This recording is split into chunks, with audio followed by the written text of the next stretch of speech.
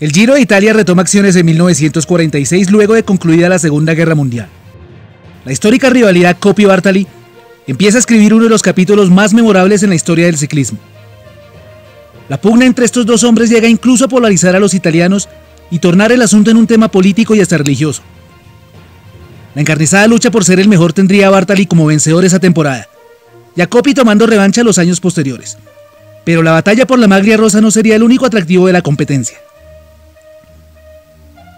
Ese mismo año la organización de carrera decide incluir una nueva camiseta distintiva.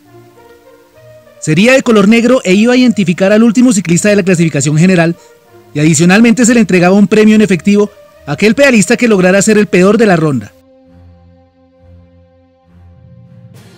Luigi Malavroca, apodado el Chino por sus ojos rasgados, o Luisín como también le llamaban, era el menor de 7 hermanos y amigo personal de Fausto Coppi, con quien corría bicicleta durante su infancia. Mecánico de profesión y pescador ocasional, vio truncado su sueño de ser ciclista cuando fue llamado a las filas del ejército italiano para combatir en el frente africano. Tras perder a 2 de sus hermanos en el frente de batalla, regresó a su ciudad natal y tomó la decisión de volver a la bicicleta. Malavroca tenía talento. Fue campeón de la París-Nantes y en algunas otras carreras locales, pero era conocedor de sus limitaciones y la lucha por la maglia rosa no era lo suyo.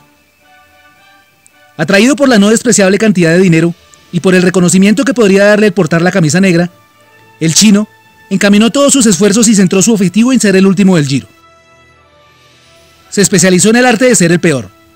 Usó todo tipo de trucos y artimañas para estar siempre en la cola. Durante las etapas se escondía entre los árboles, simulaba caídas o problemas mecánicos, e incluso se metía en los bares a tomar cerveza y entablar conversaciones con los aficionados que ya le conocían. Eso sí, calculaba muy bien el tiempo para poder llegar a meta y no ser descalificado. De esta manera logró hacerse con la maglia negra del 46 y el 47. Logró fama y reconocimiento entre la gente. Los niños salían a la carretera para vitorear al antihéroe vestido de negro, y sus hazañas se fueron extendiendo por toda Italia a medida que la ronda visitaba ciudades. Malavroca era la sensación de la carrera y fue de a pocos convirtiéndose en leyenda, tanto que hasta le hicieron canciones.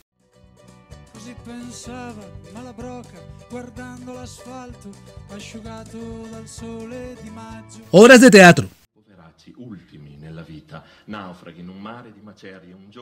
Más canciones.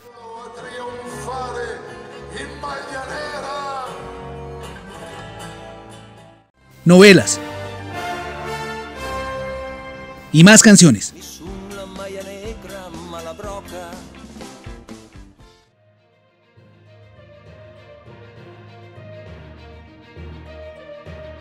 Para el Giro del 48 su equipo no fue invitado, y Luisín no pudo revalidar su título como el más malo, pero ante la insistencia del público la organización decide invitarlo en 1949. Esta vez no la tendría tan fácil. Desde el norte del país vendría un hombre dispuesto a pelear por la camisa negra. Sante Carolo, un albañil de 24 años y un pedalista realmente malo, también sabía sus mañas y conocía de sobra los trucos que usaba nuestro héroe. En una de las etapas llegó a meta subido en una bicicleta de niño, y Malavroca ripostó haciendo lo mismo en una bicicleta para damas. Las simulaciones y caídas eran el pan diario, algo que la gente disfrutaba, mas no así los comisarios que ya estaban cansados de esperarlos y se quejaron con la organización. Para la última etapa Malavroca se detuvo a almorzar con algunos aficionados y entabló conversación amenamente. Pasado un largo tiempo tomó su bicicleta y se marchó tranquilamente hacia Milán para concluir la etapa. Cuando llegó a meta la logística y los jueces ya se habían marchado y decidieron darle a Luigi el mismo tiempo del último grupo. Terminó penúltimo en la general. Sante Carolo se fue a casa con la maglia negra, el dinero y la satisfacción de haber vencido a la leyenda viviente. La derrota frente a Carolo lo dejó golpeado anímicamente y se aparta de la lucha los siguientes años. En 1950 la camisa negra es ganada por Mario Gestri, pero la gente no ve en él la picardía que ofrecía Luigi y la pelea por ser el último pierde brillo. Los organizadores mejoran los premios en la siguiente edición intentando atraer de nuevo a Malavroca, esfuerzo que resultó infructuoso. Ese año el honor de ser el peor del Giro le correspondió a Giovanni Pinarello, hombre que lo hacía mejor como fabricante de bicicletas que como ciclista. Hoy su apellido es una de las marcas más reconocidas entre los constructores. Aquella frase del filósofo Francisco Maturana, perder es ganar un poco, se ajusta perfectamente a la historia del buen Luigi. El chino se ganó el cariño de la gente y se convirtió en el héroe de los humildes, el símbolo del italiano luchador de la época que encontraba en él un reflejo del hombre común y trabajador, que con su picardía entregaba algo de consuelo a una nación devastada por los horrores de la guerra. La divertida historia de Luigi Malavroca es una de esas rarezas ocultas del ciclismo, y es prueba fehaciente de que hasta para perder hay que tener talento. Si te gustó este video, no dudes en darle like y compartirlo con tus amigos. Suscríbete al canal si no lo has hecho y activa la campanita de notificaciones para que YouTube te avise cada vez que subamos un nuevo video. Para todos en Latinoamérica y España, un gran saludo.